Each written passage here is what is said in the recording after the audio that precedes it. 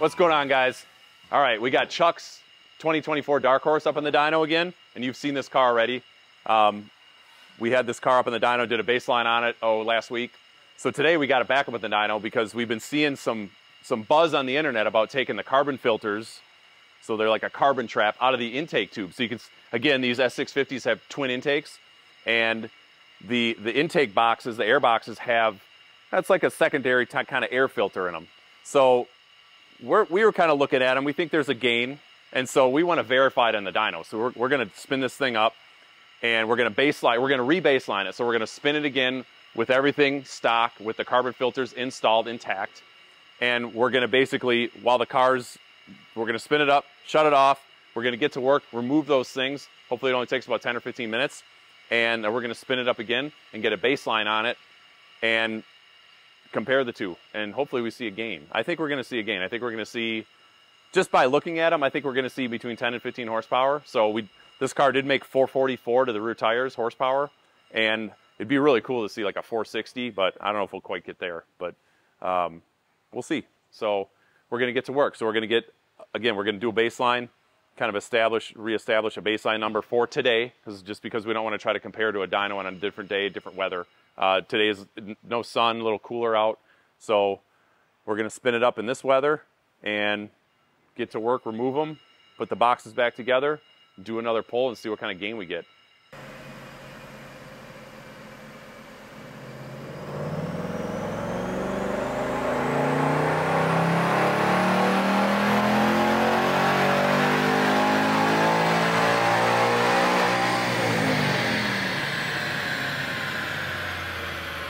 All right, right about where we were before. Like I said before, we made 444, 443, and 388 torque. That's pretty much right on from where we were. So we're gonna get to work. We're gonna get to work, pull those carbon traps out, and text me your address so I can get to my plumber. and then we'll spin this thing up again and see if we see any gain. Hopefully we see, I mean, it would be really cool to hit 460. I mean, that would be like, I mean, there's like bolt-on, like Gen 2 Coyotes that make 460. So to have a car like this making, you know, previous car with full bolt-ons with like headers and stuff. But we'll see. We'll pull them out and see what we get.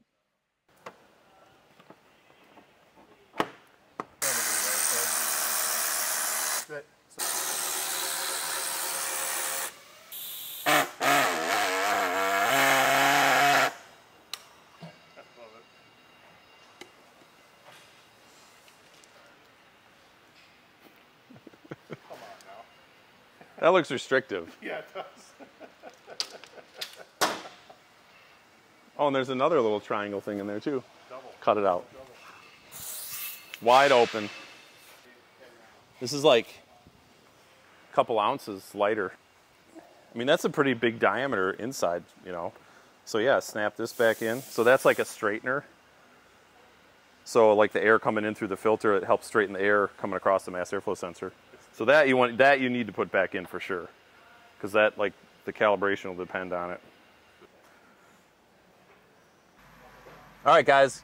So we got those removed. So you saw me cutting those little kind of triangle-looking plastic things out of there, pulling those carbon traps out, and we just had like a wide open tube. So hopefully we're going to see a little bit of a gain. I'm thinking we see maybe 10 horsepower to the tires, maybe more. I don't know. I don't see picking up a whole lot more than that, but.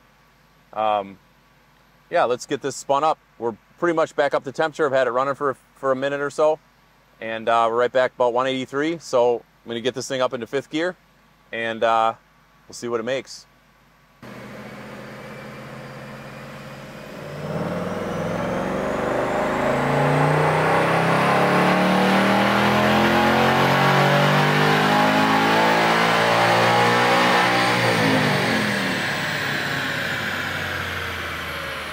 All right, looks like we picked up a little bit in the mid-range. Peak, nothing. 1, which had already made 444. So yeah, you can see like we picked up a little bit in the mid-range here. Yeah, it looks like we picked up like I mean, again, this isn't a whole lot. It's less than I thought.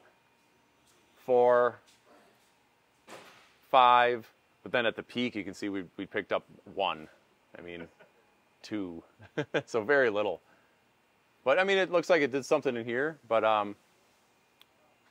what I'm thinking we do, just for fun, just for internet's sake, is we take, which we've done on the GT500s before earlier on, is take the lids off the air boxes and see what that does. So obviously the carbon traps didn't really do much. So that might not be a worthwhile gain for guys to pull their tubes off and cut those out for maybe 5 horsepower in the mid-range there. But Chuck's taking these lids off, and yeah, should we try this again? Yeah.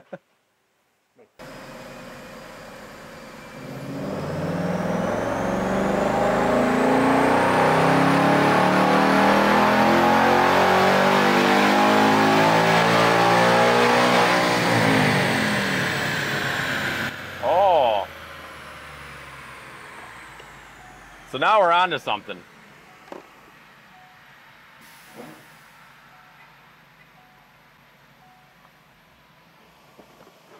So,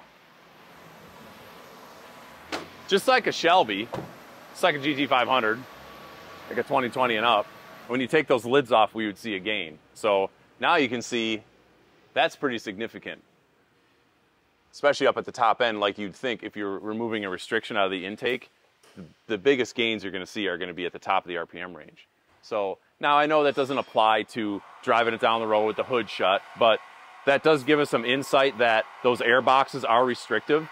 So if in the future the aftermarket companies were to come up with an open element air box that would, sorry about the noise guys, that would kind of open up that filter and give it a little bit more bigger of a chamber to draw air out of, obviously, and still retain the ram air intakes. But yeah, that's showing us that we're onto something with a cold air tube. So I think there's definitely gonna be gains with like a twin cold air aftermarket setup, especially if we get rid of those corrugated pipes, the intake tubes. So yeah, that's pretty cool to see. I mean, 450, that's hitting a 450 number. That's pretty cool. So it's kind of exciting. So Chuck could probably go take it for another couple draggy runs and see if he notices anything different on the street, maybe lids on and lids off. Try that too with the draggy. Concluding this video, wrapping this up here. So obviously red line was the baseline, blue was the carbon traps removed, and green was with the lids off.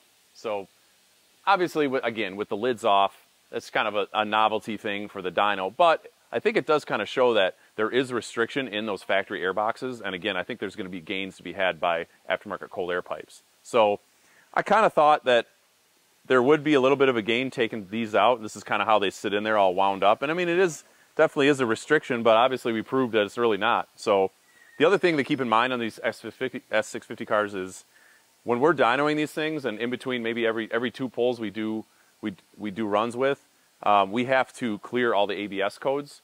With the chassis codes and ABS codes set, it's not putting the proper air fuel ratio into the motor, so it's too lean and then it goes way too rich at the end. So we're clearing those codes out so it's the same every single time, and that's how we're doing these runs.